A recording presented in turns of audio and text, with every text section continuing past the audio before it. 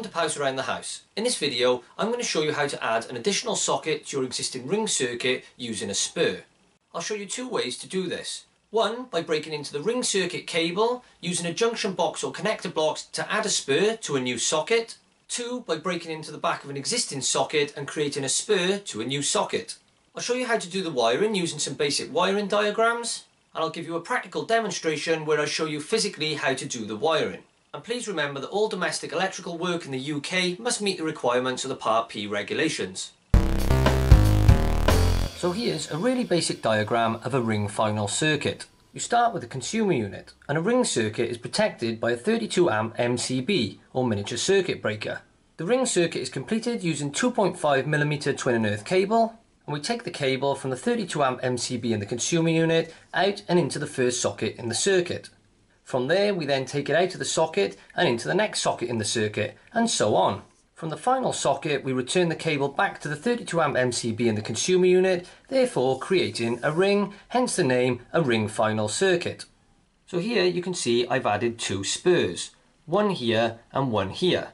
Now in this first method we need to locate the existing ring circuit cable, which is usually found under the floorboards or in the ceiling.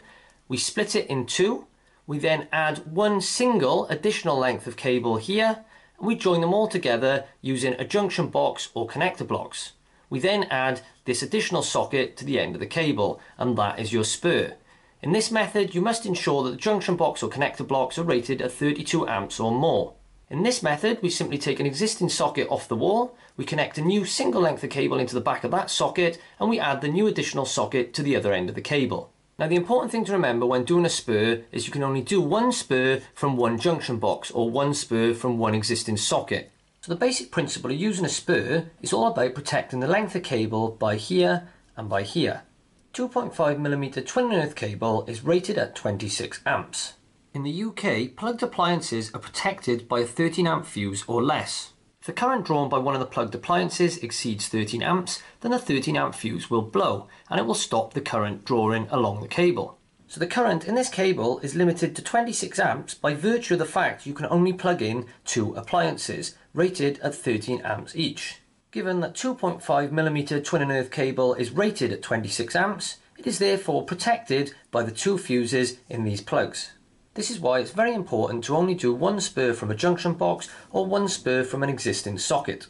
If for example you were to add another spur here with another double socket, you could then potentially have 4 appliances plugged in, rated at 13 amps each. This would give a total of 52 amps. If 52 amps were drawn through this length of cable, it would be overloaded, which would be very dangerous and could cause a fire. If you wanted to safely add another spur to this side of the socket, then you could do what's known as a fuse spur, and we'd need to put a fuse switch in this length of cable by here. I'll show you how to do this in another video.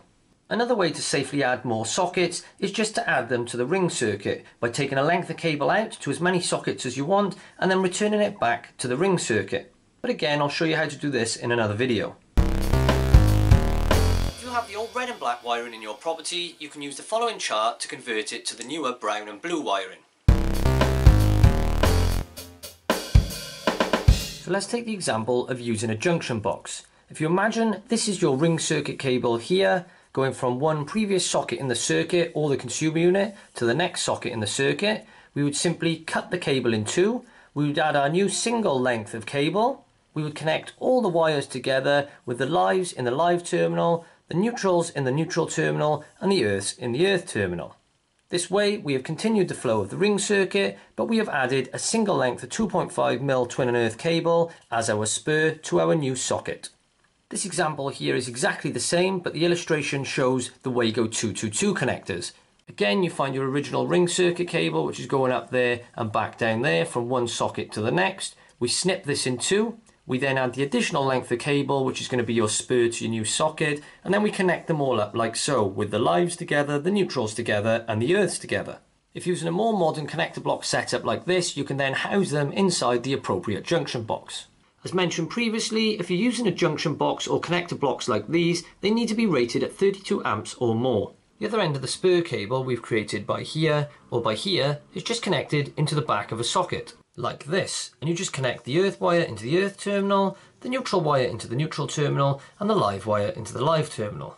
Here we have the other method of creating a spur just by connecting into the back of an existing socket. In this setup we just remove an existing socket off the wall and turn it round, and you should see something like this. If it's already attached to the existing ring circuit, you'll have one cable coming in and one cable going back out, and you'll find that the lives are connected to the live terminal, the neutrals to the neutral terminal, and the earths to the earth terminals.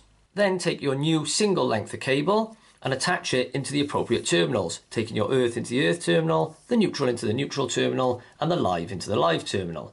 Then you just go out to the new socket and do exactly the same with the live to the live, the neutral to the neutral, and the earth to the earth.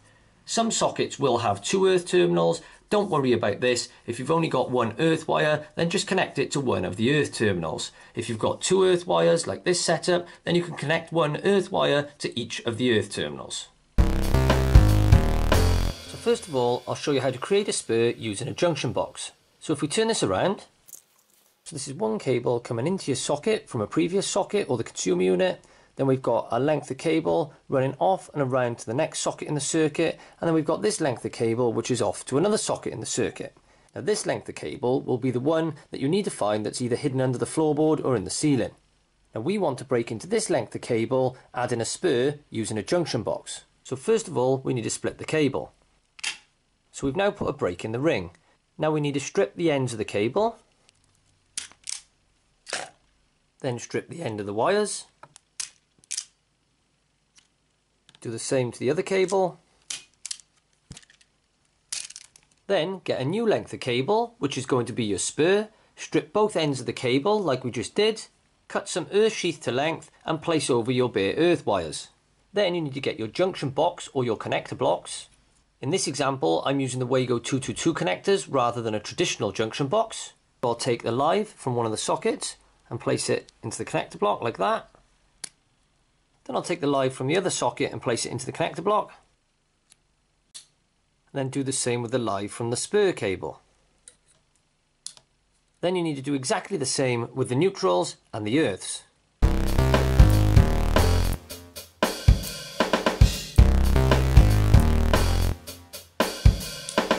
So now all three cables are connected together using the connector blocks. We can now add the additional socket to the end of the spur cable. So take your additional socket and connect these wires into the corresponding terminals on the socket. So place the neutral wire into the neutral terminal and tighten up. Place the live wire into the live terminal and tighten up. And place the earth wire into one of the earth terminals and tighten up. So now by doing this, we've still got the original ring circuit coming down here, up there, back down and off to the next socket. But by using these connector blocks, we've added this additional socket here, so there is now one extra socket added to your ring circuit. If you're using the Wago 222 connectors, you can house them in the Wago box junction box. And I give more specific detail on how to use the Wago connector blocks in another video. Now I'll show you how to create a spur by connecting into the back of an existing socket. You undo the screws, take the socket off the wall, and we turn this round and have a look at the back. If this socket is part of a ring circuit, then you should have two cables coming into the back of the socket. And as seen earlier in my diagram, you should have two earth wires going into the earth terminal, two live wires going into the live terminal, and two neutrals going into the neutral terminal. So if we want to create a spur by connecting into the back of this socket, take a length of 2.5mm twin and earth cable, strip the cable like we saw earlier, and connect these wires into the corresponding terminals on the back of this socket. So first of all, we need to loosen the terminals on the socket. Then taking the cable we're going to use as the spur, take the earth wire and place it into the earth terminal and tighten up. Place the live wire into the live terminal and tighten up. Then place the neutral wire into the neutral terminal and tighten up. Now we need to add our additional socket to the spur in exactly the same way. Add the earth wire to the earth terminal and tighten up. Place the live wire into the live terminal and tighten up. Place the neutral wire into the neutral terminal and tighten up. So you should now have something that looks like this. You have your original ring circuit cable coming into this socket and going back out by there. We've now added this additional spur cable going from your original socket to the new additional socket. So we've now added one extra socket to the circuit. And that's how to wire a spurred socket. For more DIY, how-to, household tips and product review, please watch my other videos and don't forget to subscribe. I've been Paz Around the House. Ta-ta, farewell.